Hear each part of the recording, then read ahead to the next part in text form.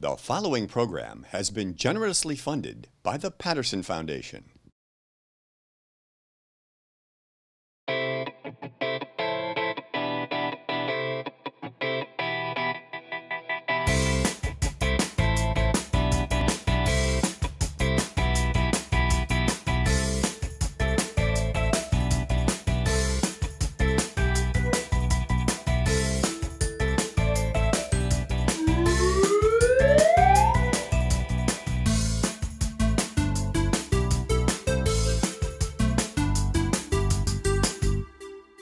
Hello friends, welcome to another episode of This Book is Cool.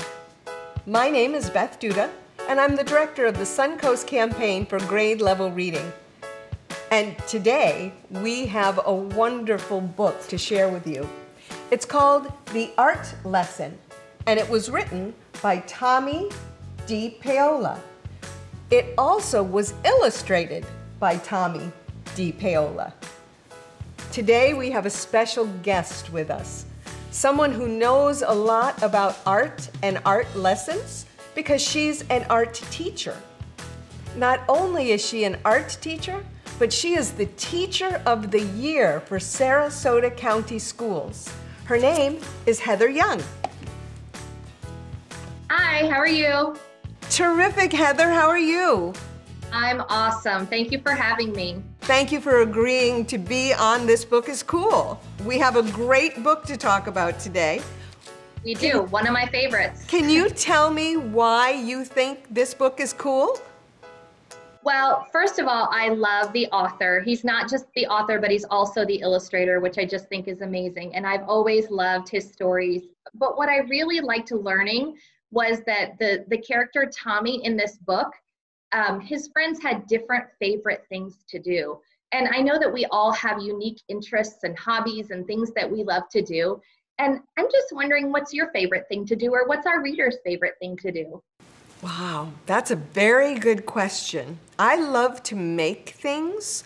So sometimes I like to make things that might be considered art, like paintings or drawings, but sometimes I like to make things with needles, like knitting or crocheting. And I also enjoy making food, so cooking. How about you? What's your favorite thing? Oh, you know, I love reading, and I also love to create things. I am learning watercolors right now, so I love painting, but like you, I love to do things with needles, but I enjoy needlepoint and cross stitch. So I also have a daughter and a dog and a husband, and we like to go on the boat together. So those are some things that we like to do. Well, I think you're right. Everybody has different things that they like to do. One of the things that was so interesting about this book is that he seemed to know at a very young age the things that he liked to do. Right. And I love that his family encouraged him. From before he even started school, they saw that he loved to draw, and he got those special art materials. And his family encouraged him by putting his drawings up everywhere, at the places where they work and at their homes. And I just thought it was so great that they saw that love that he had really young, and they encouraged him instead of discouraging him. I really enjoyed that his family saw his love and bought him crayons. He bought them a box of 64 crayons with all the different colors. And that's actually one of the things that I always enjoy having, is a box of 64 crayons. I love all the different choices of color. They even make boxes of 124 now, so yes. Oh my goodness, crazy. I might have to go see. Now, Tomie in our book, the main character, he knew very young that he wanted to be an artist. So I have a question for you about that. Mm-hmm. Did you always know that you wanted to be a teacher? And did you always know you wanted to be an art teacher? That's a great question. My mom was a teacher, and so from a very young age, I was always in her classroom. And I played school in our garage from the time I had a younger sister, and so I made her play with me and her friends. And actually, I never thought to be a teacher. I actually wanted to be a doctor and an interior decorator when I was really young. And then I actually got to college, and I actually was studying biology to be a doctor, and realized, you know what, I just want to teach kids.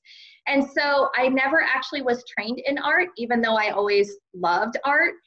And so actually I just became an art teacher this past year. I taught mostly first and second and third grades for my whole 23 years. And so teaching art was something I kind of discovered as an adult, but I just love it. Sometimes when we're little, we think, oh, that's the thing I want to do when I grow up. But if you stay interested and you keep learning about things and become a lifelong learner, you can recreate yourself all the time. I think that's the most important thing. I know that sometimes kids think teachers and adults know everything. And you know what? I am learning something new every day. My students teach me something new every day. Because I don't have, I never went to art school, I am constantly having to create art on my own and teach myself. And thank goodness for the internet and all the things that I've learned. But I learn so much from my students every day. So we never stop learning. I think it's exciting to learn things all the time. And Absolutely. One of the gifts that reading gives us is the ability to learn things that we never even dreamed of before. Carefully, hermit crab picked it up with his claw and put it on his house. This book, I know, is autobiographical. Can you help us understand what that very long word means? Autobiographical means that the author is writing about himself. So this is actually a true story. What I love about this author is that this is not his only book that he's written. He mentions the two Nanas in this book, and he actually dedicates an entire book to those sweet ladies. So autobiographical is when you actually write a story, and in his case, drew the pictures of the story about himself. So it's actually a true story, which is really neat. His style of drawing stays very much the same in all of his books. So just by looking at the book cover, you know that it was created by him. He's got a very unique style that's very beautiful, and it's a wonderful and warm way he has of telling stories. And in this book, Tomie had an idea of the kind of art that he wanted to create, and the art teacher had assignments of the kind of art that she wanted to create. And they were able to come together to have a compromise. How does that work in your art classrooms? Do the children create what they want to do, or do they create what you want them to do? How does that work? I'm a little different than maybe Tomie's first grade teacher, but a lot like his art teacher. So we definitely have assignments. There's definitely time when they can free draw or do free art. But they definitely have assignments that they have to do. But within those assignments, there's always room for creativity. And kids are constantly asking, can I paint the bird this color? Can I do this? And my response is that you don't have to ask my permission to be creative. So I definitely encourage creativity. But if we're all painting a dog, you have to paint the dog. It may be a purple dog, or it may be a dog with pink polka dots. But, so as long as you're following my general outline, I absolutely encourage creativity. So I would never tell someone that they had to paint something or draw something this certain way, but there are certain requirements that you have to meet. But I love that Tomie's was able to make that compromise. They were able to work together to come up with a solution that made both the teacher and Tomie happy. I think that's what we have to do in life. It's a great part of the book, absolutely. So our time is running out. Is there anything special that you want to share with the students before we go? I just want to say, keep reading and keep learning. There's nothing you can't learn from a great book. There's nowhere you can't go with a great story. And I think especially now that we're at home a little bit more, it's just a great time to learn something new, read something new.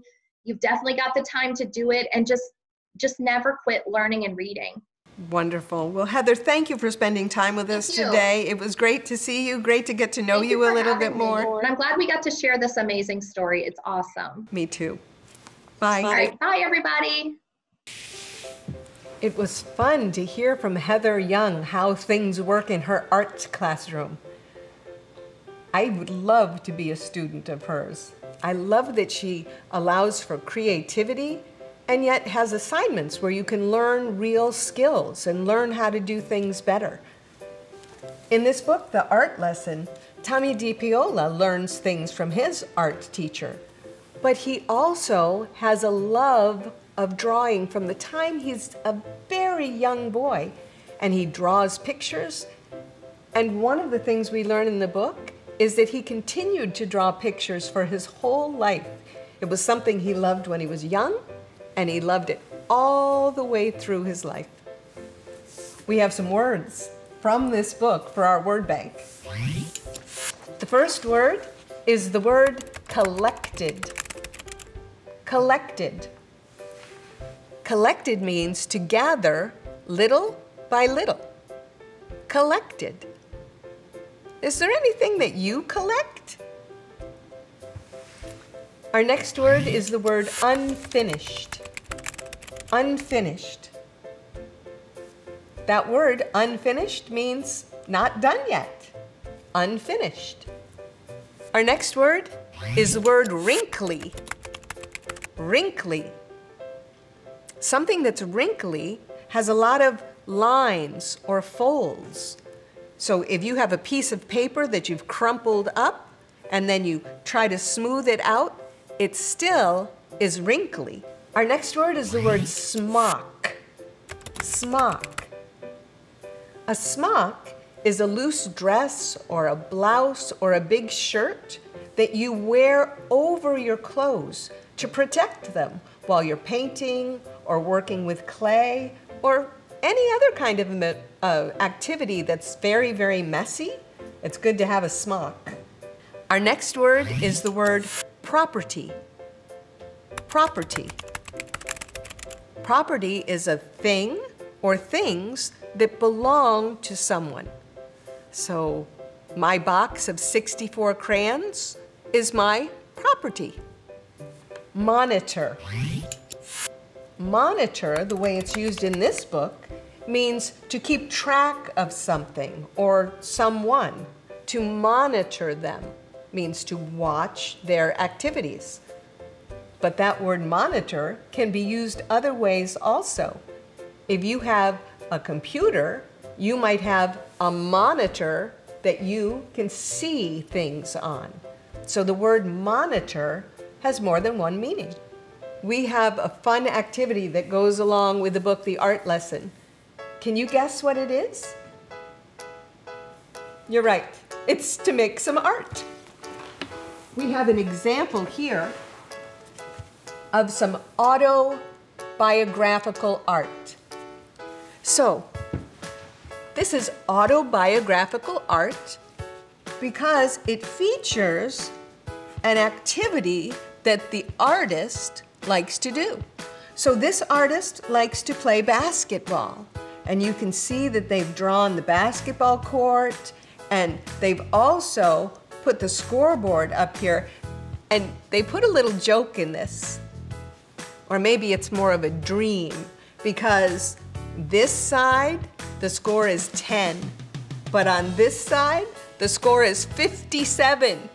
So the person who's throwing the basketball has to make up for an awful lot of baskets they haven't made yet. We would love for you to create a piece of autobiographical art and send it to us at connect@gradelevelreadingsuncoast.net. That's connect@gradelevelreadingsuncoast.net. I can't wait to see what you might send to us. Maybe you could draw a picture of you cooking, or draw a picture of you playing your favorite sport, or draw a picture of you drawing. That's one of my favorite pictures here in this book. Look, it's a picture of the artist drawing. Thank you for being with us today. We love sharing all of these books with you. And soon we'll have another episode of another book that we think is really cool. Now, between now and then, I hope you keep reading. Remember what Heather Young said about how important reading is so that we can be lifelong learners. Reading is the key to succeeding. Bye. See you soon.